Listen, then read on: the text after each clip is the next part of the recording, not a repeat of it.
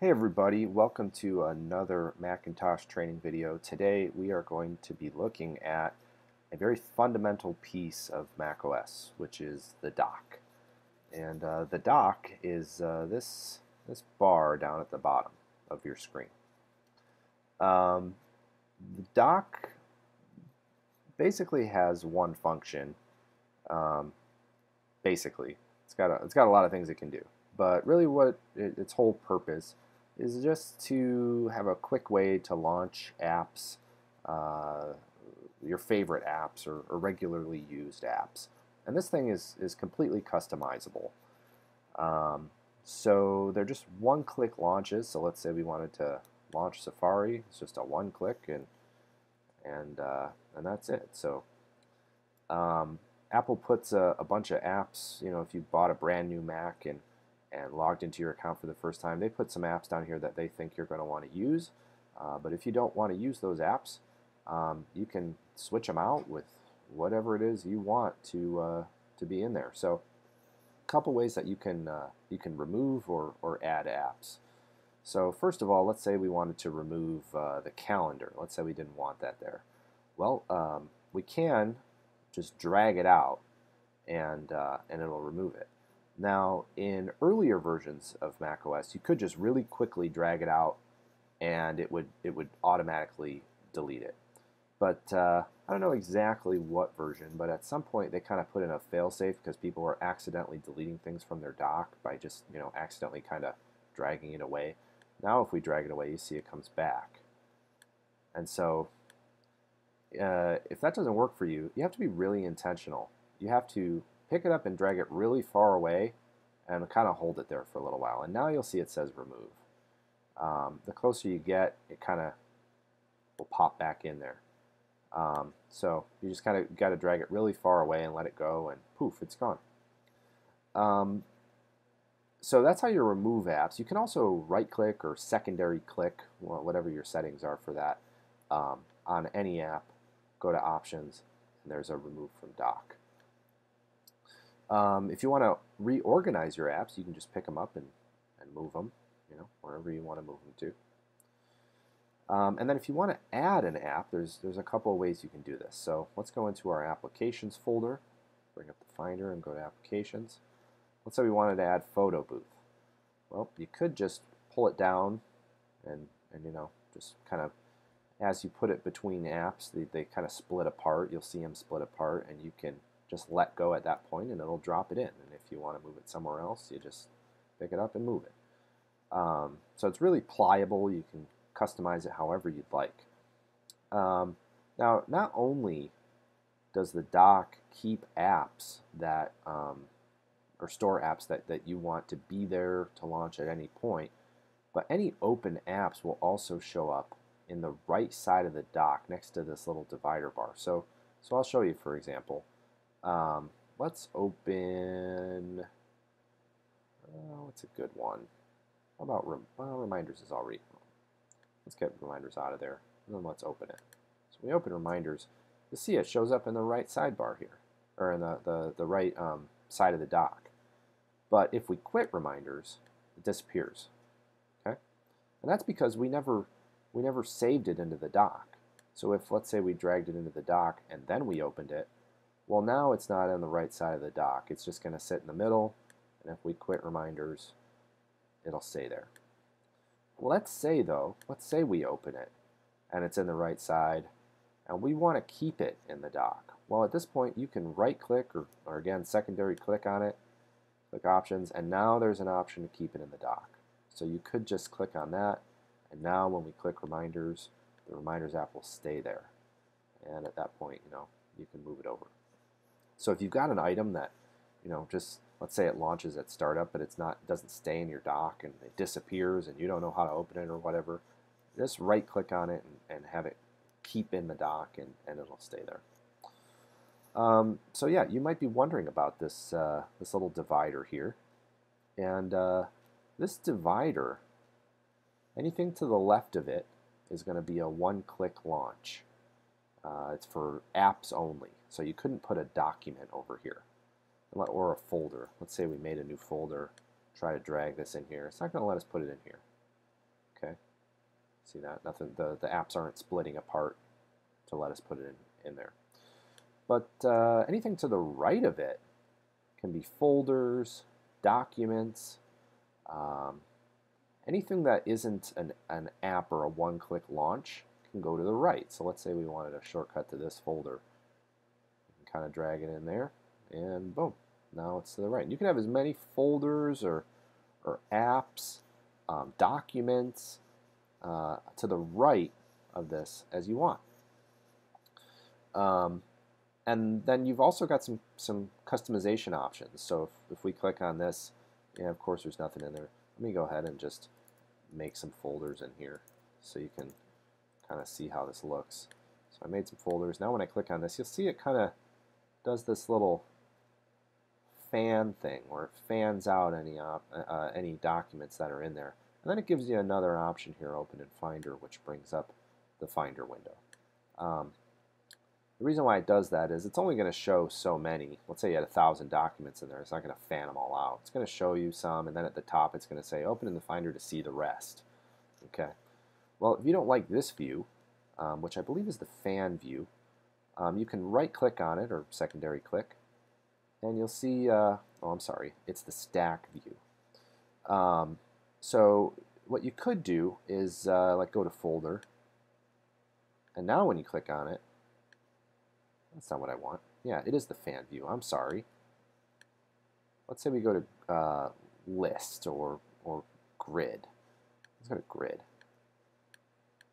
Now it looks like this. Let's say we go to List. Now it shows it like this. So depending on how you want to view the information, you can change that. I think by default it's a fan. You leave it as automatic, and it's going to do the fan. But yeah, if you right-click on it, you can change, how it's sorted, how it's displayed. I think this is, you'll see, yeah. So stack is, you'll see there's other folders actually behind, and it'll show previews of all the documents that are inside of this folder. But if you just make it a folder here rather than a stack, it'll just show the one folder. So yeah, you've got all sorts of customization options here. And what a lot of people like to do, just a little tip, a lot of people like to put their whole applications folder down here. And then what you can do is make it a folder, make it a grid, and now you can see all your apps and you can just launch them right from there.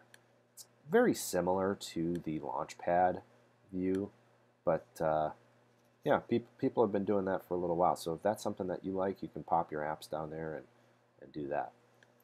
Of course, you've got your trash here, which is a special kind of Finder window.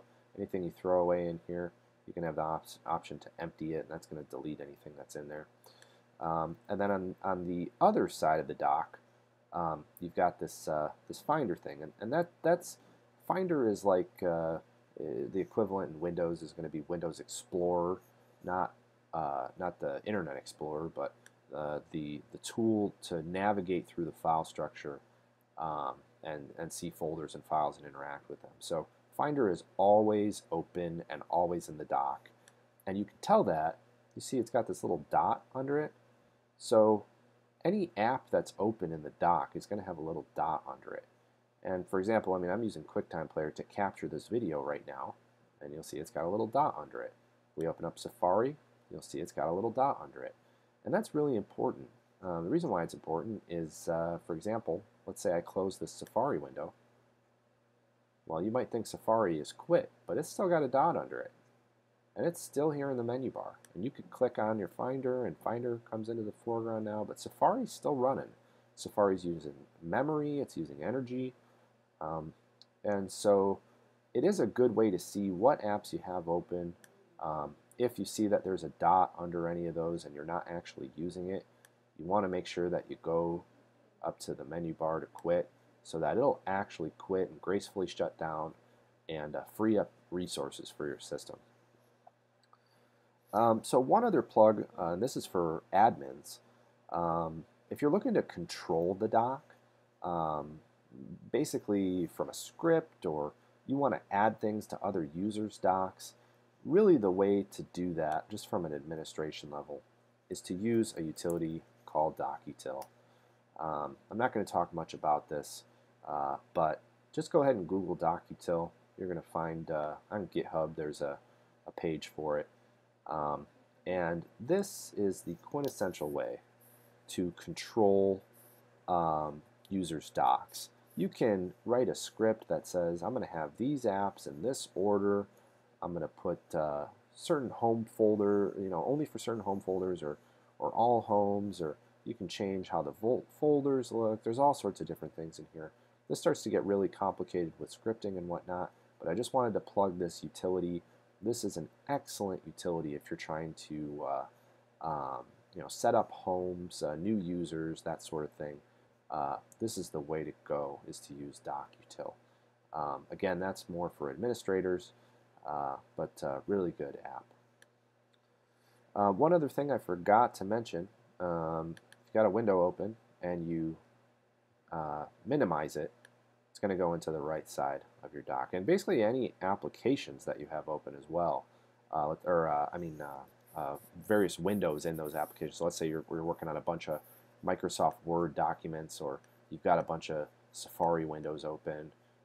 You minimize all those, they're all going to go into your dock. So kind of works almost like Windows taskbar, so to speak. It doubles as a quick launch menu for launching apps, and also anything that you minimize drops down in here. Clicking on it just brings it back, and at that point you can close, quit, do whatever it is you need to do with it. Settings for the dock are all controlled in System Preferences and then under Dock. So you've got the ability to make the dock really large, make it really small. You can magnify when you put your cursor over it. So you'll see all the apps kind of get bigger when you put your cursor over it. You can make that as big of an effect as you want, or you can turn it off by just unchecking it. You can move the dock to different sides of the screen. So if you don't want it to be at the bottom, which it normally is by default, you can flip it on left or right. Yeah, so this minimize, you can kind of change the way that windows minimize into the right sidebar, or the right side of the dock. Just another feature. And then as far as these other settings, I mean, there's all sorts of things you can do down here. If you want it, Mojave added a new feature for as you open applications, it'll keep a little recent thing in the middle here. So let's say we open Safari and we quit Safari. And I don't know if it's going to do it or not because I just set it. Yeah, I may have to log out and log back in before it does it. But by default, it's going to keep a little history of I think it's 3 apps, the last 3 apps that you had, it's going to keep in there. But you can turn that off if you don't like it. Another popular one is to automatically hide and show the dock. So you'll see I clicked that and the dock went away. If I bring my cursor down to the bottom, it automatically shows up. And that just kind of gives you some more space. As if, let's say we keep it there and we bring up a Safari window, you'll see it's only going to go to the top of the dock. But if we automatically hide and show the dock, and then we bring up Safari window, we can drag that all the way down to the bottom. So it can get you some more room. It looks cleaner. Just a personal preference. So you can go ahead and set whatever preferences you want in here. Yeah, that's per user. So if you've got different user accounts on the computer, you can set it up how you want, and someone else on the computer can set it up how they want, and yeah, totally customizable. So the dock is a really cool tool that you can set up however you'd like. Apple has designed it that way, and feel free to go ahead and configure to your heart's content. If you have any questions about the dock or anything else that's macOS related, feel free to comment.